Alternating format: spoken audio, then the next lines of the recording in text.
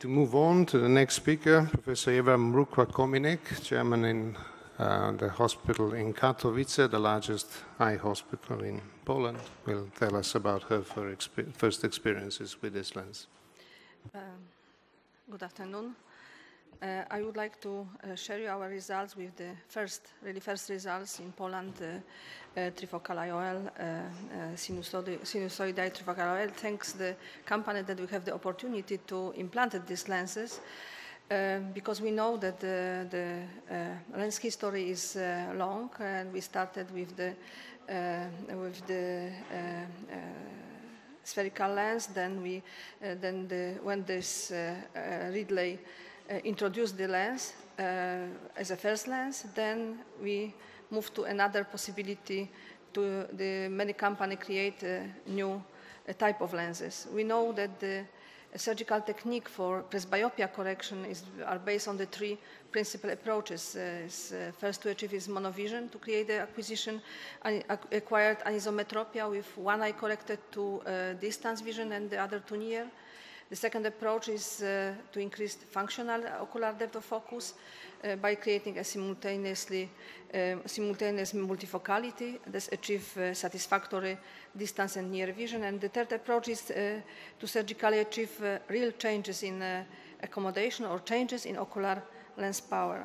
We have many lenses told now as premium lenses. We started with a regular multifocal lens, as you know, many years ago. Then was the toric multifocal, accommodative, polyfocal, and now is the era of trifocal lenses. And so the really excellent effect after the cataract surgery depends not only of the right qualification and the perfect surgery, but also the proper lens choice and the good implantation and perfect centration of the lens. So now we can switch to the Acryvatrinova. This is the revolution in the trifocal lens. As you see the previous presentations, the Acryvatrinova is manufactured with seamless vision technology. It's a unique diffraction pattern divided from sinusoidal functions to provide the IOL optical surface which does not exhibit any sharp edges, as you see here. It provides best optical performance in trifocal IOL design.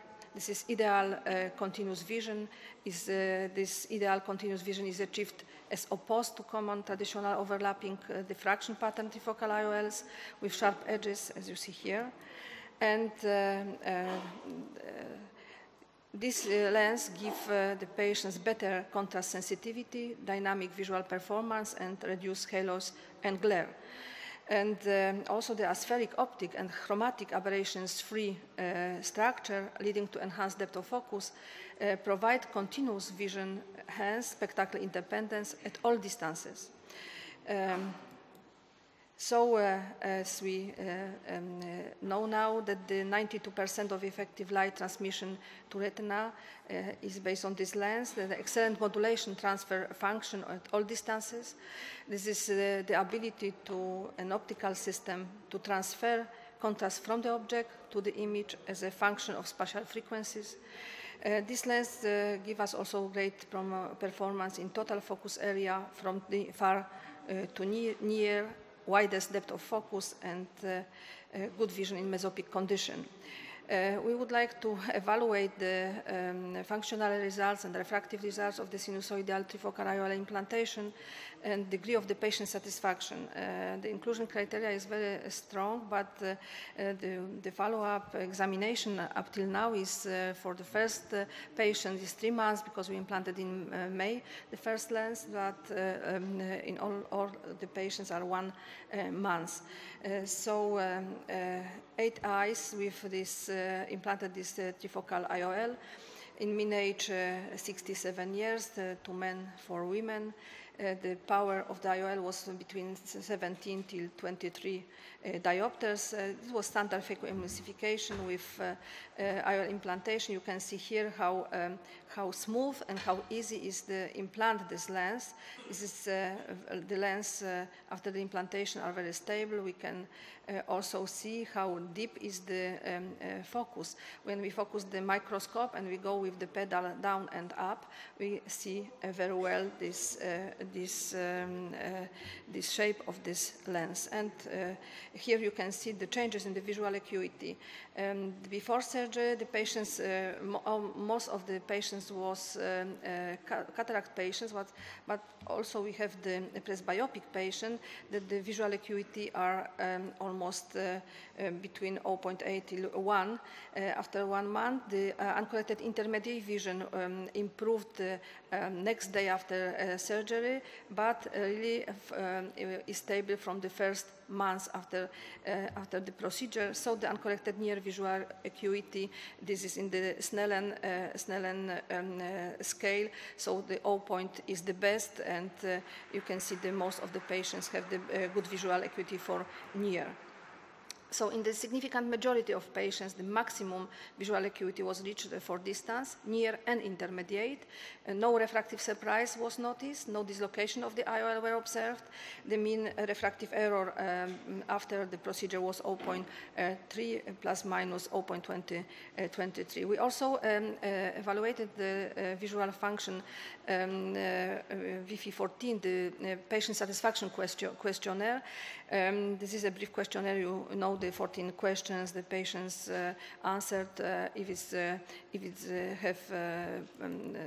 have some difficulty or is extra for this task. So you can see here the score before the surgery, the mean points of the VF14, the questionnaire quality of life was 62. After 1 month after surgery was 84.5. But we know that the visual function questionnaire is the best 6 months after the procedure, so it will start next time.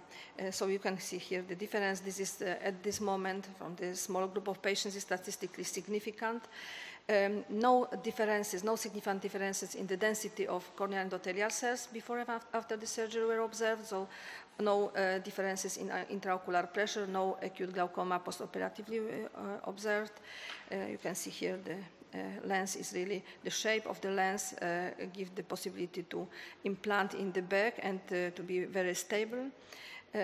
So we can conclude the small couple of patients, the highest light transmission, superior optical performance, comfortable reading distances, balanced light distribution, excellent post-op stability, easy to implant, great patient satisfaction. This is the lens give the advantages in the patients. So the refractive results is no refractive surprise. We observe the post-operative refractive error is small and not statistically significant. In this short observation time, we can tell that the refractive error seems to be stable, and the lens gives patients more satisfaction. So thank you for your attention. Thank you. Thank you very much. So in general, may I ask you about this questionnaire that you have put? So you have approximately 85 out of 100. So we would say it's general satisfaction level would be 8.5 out of. Yeah, when you use the VF14 in the patients in a shorter time after the procedure, not only in this type of lenses, shorter time than 6 months, you never get the 100.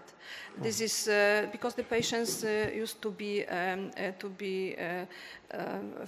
friendly with the lens, friendly with the new optical images they see, and I think that this is the reason that the patients have some problem. But we reach in one patient, in both eyes, 100 after 3 months.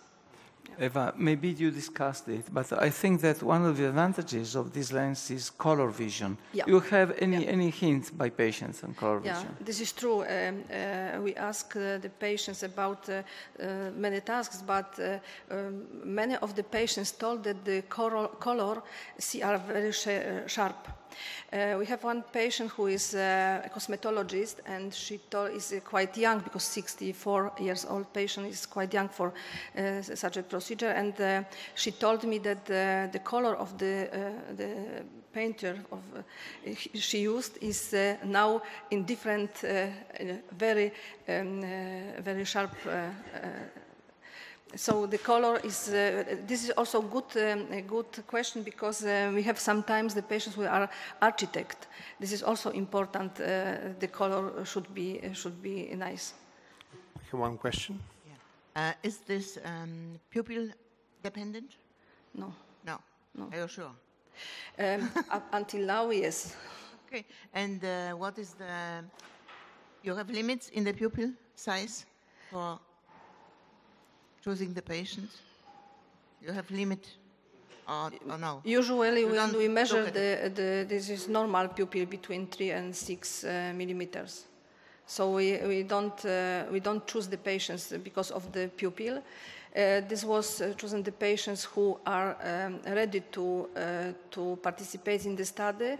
For our regular waiting list, the patients who come to a hospital for regular cataract surgery, and we ask that we have the possibility to implant the trifocal lens.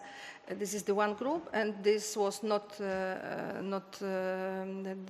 pupil was normal. And the second part of the patients was as a university hospital, the patients know that we have some possibility to participate in the trial or scientific work. So it was also the patients who are not disqualified because of pupil. Just one more quick question. Yes, this is a different question, because we heard many things about performance of the lens, but nothing about PCO. What you have, it is question for doctor and for the others. What about PCO? I think we are too early, because we month, we all have up to months 6 months follow-up time, and 6 Up till months now, you no can't PCO. expect a lot of PCO. Yes, because I ask this because with a similar material from other companies, we get lots of PCO at 2 years. Lots. I would like to comment on that. I think that Professor Gorczak can. I would like to comment on PCO. Traditionally, we have been taught that hydrophobic IOLs have less PCO than hydrophilic IOLs because of fibronectin and because of closure of the capsule and stickiness of the capsule to the lens. However, we have data on hydrophilic IOLs that, depending on how it is being designed, this is what will show you how much PCO you get. So if you have a good posterior ring on the optic edge with a little bit of angulation, good closure of the capsule, there's no reason for having more PCO with hydrophilic IOLs. So it's not the material, but it's the design of the optic and the haptics. By the way, one who published a lot about this is Oliver Findel, and he has exactly the same findings as my group has. So we cannot comment on how much PCO we have with this lens, but it's not only the material, it's specifically the design on how much you obliterate the posterior capsule. Thank you. Thank you very much. We have to go on. The last talk will be by Dr. Johann Blankert.